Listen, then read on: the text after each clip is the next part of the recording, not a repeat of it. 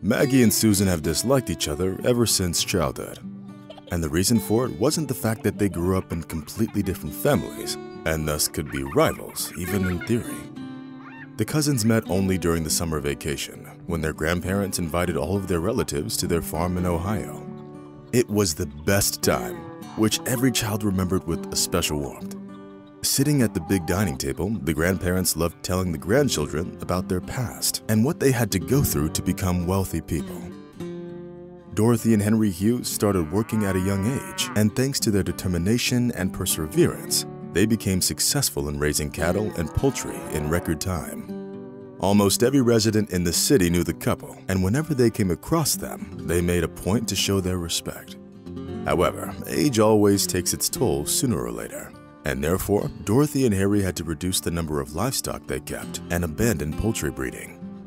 They lived in perfect harmony for almost 35 years, raising two beautiful daughters, Penelope and Darcy.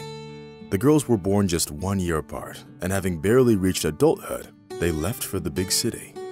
Over time, Penelope and Darcy got married and had beautiful daughters, with an age difference of a couple of years.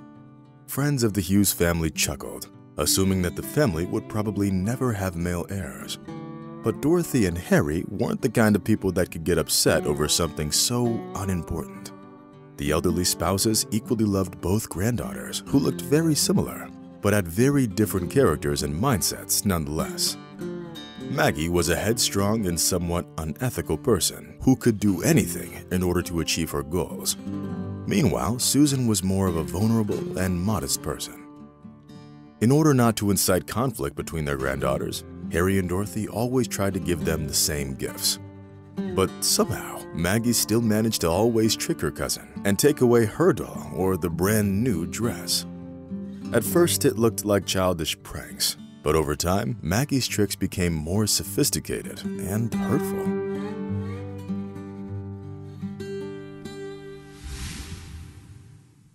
She often brought poor Susan to tears, and what's even worse, she was incredibly proud of it.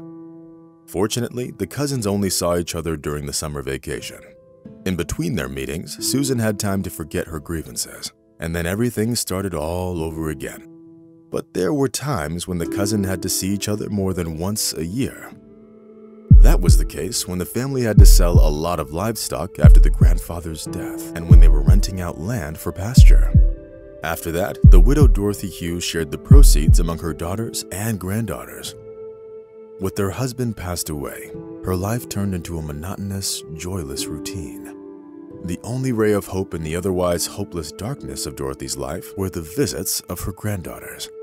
The old woman felt much younger around them, and it even seemed that all her illnesses stepped aside when the girls were visiting. Time passed. Susan and Maggie grew up into young women. Thus, they could no longer spend their summers on the farm and help their grandmother take care of it. Maggie was exceptionally happy about it, saying, "Why would I want to waste any time in this hole? I don't like milking cows and feeding poultry. This kind of life definitely isn't for me."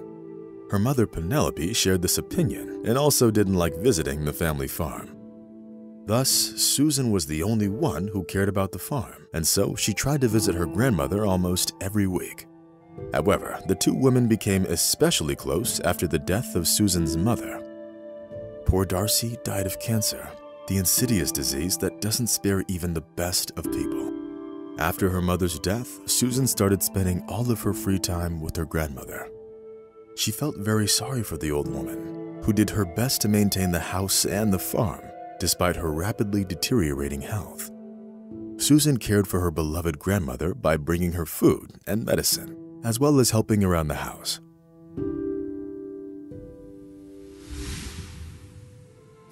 Meanwhile, Dorothy Hughes always tried to pass along all kinds of gifts for Maggie, whom she hadn't seen in about 2 years. The fact was that the obstinate young woman was busy with her personal life and didn't feel like spending time with her grandmother. Of course, Mrs. Hughes understood everything without words and didn't hold a grudge against Maggie, who wasn't exactly kind or supportive towards her. After the death of her beloved husband, Harry, the woman's life was divided into parts when she was either alone or with her granddaughter, Susan. Sitting in the kitchen, Mrs. Hughes would often look reproachfully at the clock hanging on the wall, the hands of which seemed to freeze in one place. Deep down, the old woman hoped that Susan would come to visit her every day, even though she knew she could only do so on the weekends. At the same time, Dorothy Hughes tried not to complain to her granddaughter about her rapidly deteriorating health. But no detail escaped Susan's watchful eye. "Grandma, maybe you should consider moving to the city after all. It's hard for you to live alone on the farm," the woman said. "It's fine, dear. I've had a headache this morning. It must be my blood pressure again. But now that you're here, I'm feeling much better," Mrs. Hughes replied. But Susan knew perfectly well that it wasn't so. Trying to do as much as she could to help her grandma during her short visit, the woman spent most of the day on her feet. She fed the cattle, cooked dinner, and cleaned the house. Thus, Dorothy Hughes lived her life constantly waiting for Susan's next visit. Time passed. The old woman's health got worse with each passing day. It was already hard for her to keep the house in order. For the lonely old woman, it felt like she was living in a huge castle, which needed a full staff of servants to maintain an order. It was then that Mrs. Hughes started getting visits from her second granddaughter, Maggie. Unlike her cousin, she was always accompanied by some strange men who always took pictures of something and measured the area of the farm and its buildings, noting down their measurements in a notebook.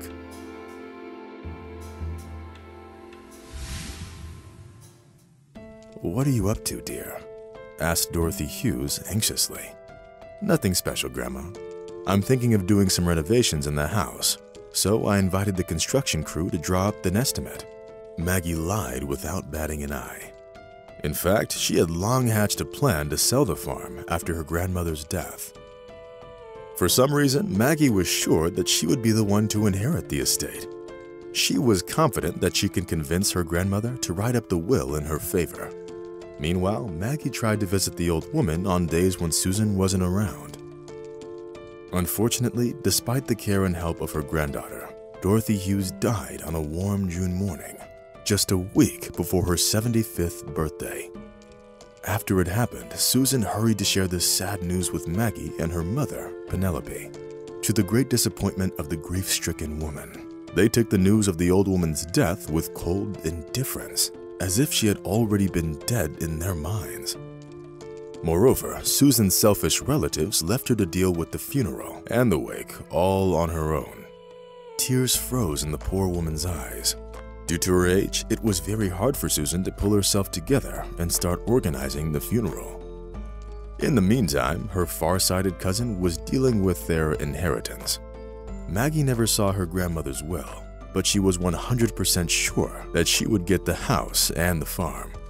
Or maybe there would be no will at all, which would greatly increase Maggie's chances of success.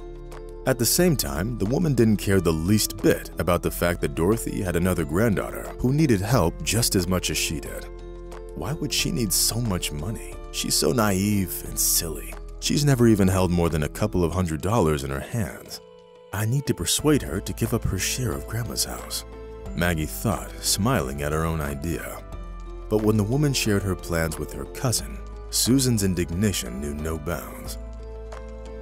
"How can you even think about selling our grandma's house and farm? You didn't even bother to come to her funeral, and now you're talking about the inheritance?" Susan was furious. But Maggie's impotence had long been her main tool in achieving her goals. The obstinate woman didn't calm down until her cousin signed the document waiving her rights to Dorothy Hughes' house. Since there was still no will, this document allowed Maggie to become the sole owner of the house and the farm.